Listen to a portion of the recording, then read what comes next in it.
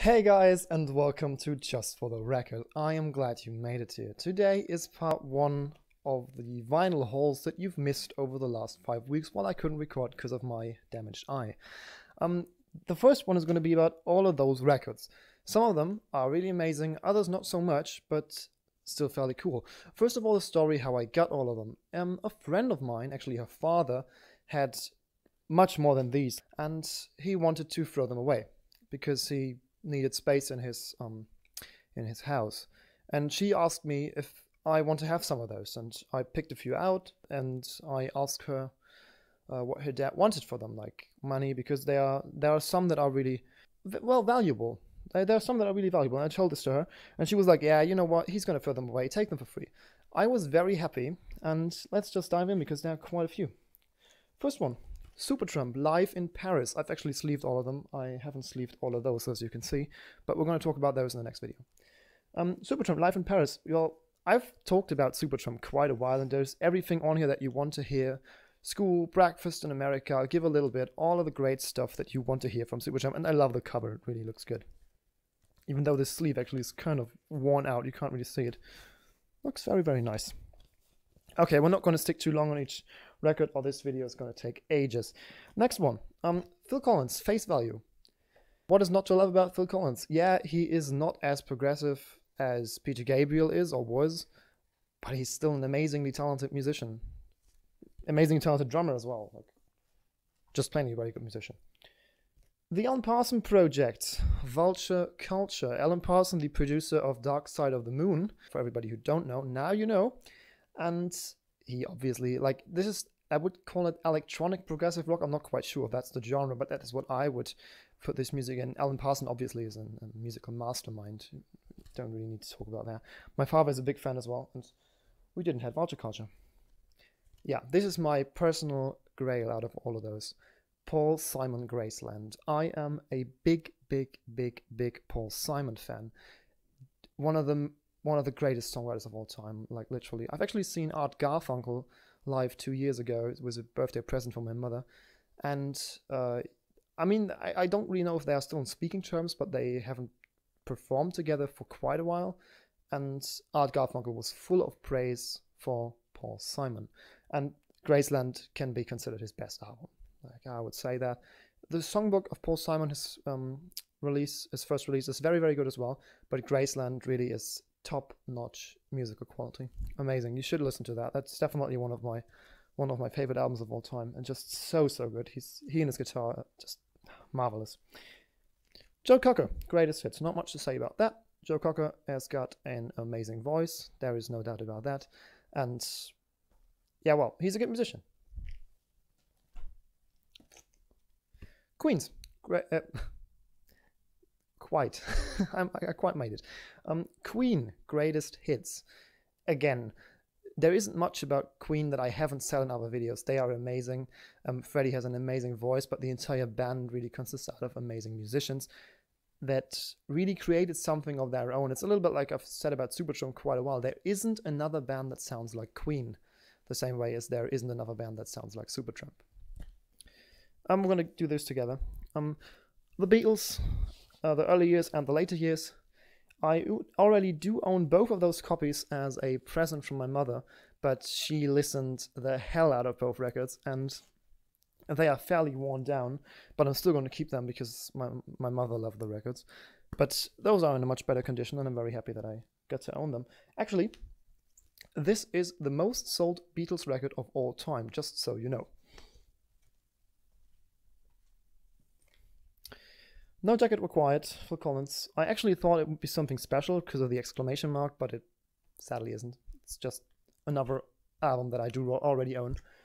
But I wanted to take the chance. Yeah, Imagine, John Lennon. There is no doubt about that. Imagine, no pun intended, this record would have never released. It's absolutely crucial to pop culture, I would say. There are so many references and so many great ways of thinking on this record that still live on today. Obviously, like, not everything that shines is gold, but Imagine, well, high percentage. Yeah, I don't really know why I picked out this one. Well, actually, I do know. I can tell you a little story about that. It's the Final Countdown by Europe. And when I was a child, like about 10 years old, my all-time favorite song was the Final Countdown by Europe, and I was so into that. My a good friend out of my school actually went to a bowling state every time that he had birthday, and we went there as well. And his favorite song was "Smoke on the Water," so we put in about 50 cents to listen to "Smoke on the Water" because there was actually an old school jukebox which was great. And the next thing that I spent 50 cents on, I know, is the Final Countdown, and it was turned up all the way in our bowling cabin. It was just like everybody had their own room to bowl in. Kind of cool. Long time ago, actually. Barclay James Harvest, Berlin, a concert for the people. I actually don't really know when this happened. 1982. So Germany was still divided in two parts, in the eastern part and the western part. Barclay James Harvest, obviously I would say, progressive rock band out of Britain. I don't really have the biggest attachment to them, but I'm gonna change that. I think I've even talked about that once in a video.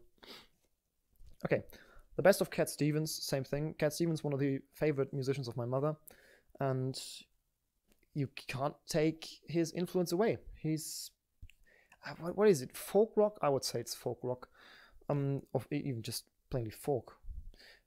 Just like, yeah, it's Cat Stevens. What do you want? What should I say more? I don't need to say anymore.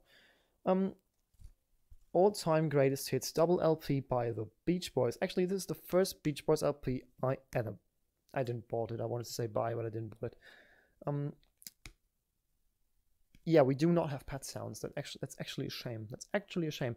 But I didn't really want to buy a new version of Pet Sounds because there are quite a few original copies that are available to buy, but I just haven't really found one that I liked and found one that is in a good condition. The Beach Boys. Yeah, this is a fun thing.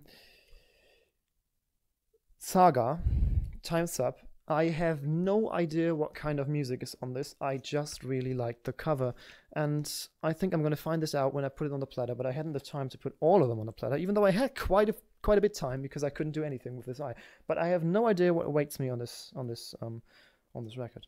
ABBA, greatest hits. Again, there aren't many things that haven't been said about ABBA, and my girlfriend is a huge ABBA fan. I've already showed you about 5 different ABBA records that we do have, albums obviously, and this is the greatest hits volume 2, and it's got like Gimme Gimme, Knowing Me, Knowing You, Take a Chance on Me, Money Money Money, Dancing Queen, Does Your Mother Know, Chiquita, and Chiquitita, I'm sorry, and so on and so on and so on, like all the great stuff that you want from an ABBA record.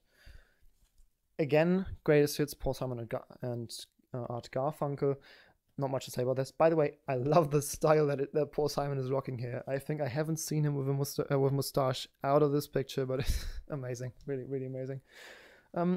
Next one. Elvis Presley, the legend. Again, a best of 2 LP version, and not much to say about that. It's just Elvis Presley at his best. Even though I think they could have picked a better picture of him. But that's just me. Next. Gary Moore, Wild Frontier. Actually, the first Gary Moore record that I do own, and Gary Moore is one of those unsung guitar legends, I would say. He's not really coming up on the top 10 guitarists of all time lists from anybody, but he's a very, very, very talented player and a much more talented songwriter, and you can definitely hear that on every of his releases.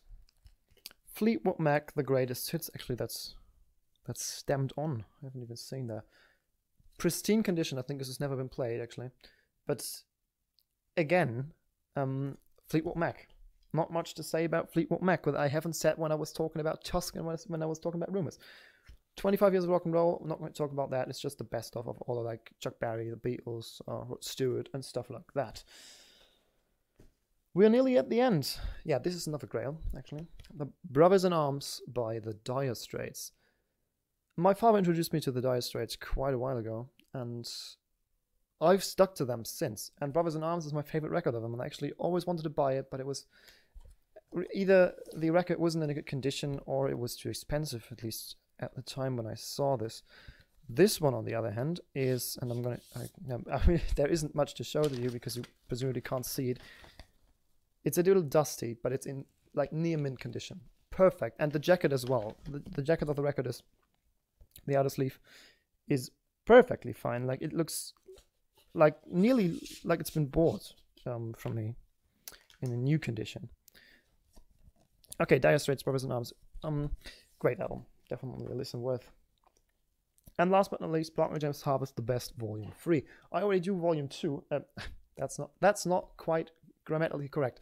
I do already own The Best of Barclay James Harvest, Volume 2, and yeah, I've spoken about them as well. This is the first part. In the next part, when we're going to talk about those records, we're going to take time for that.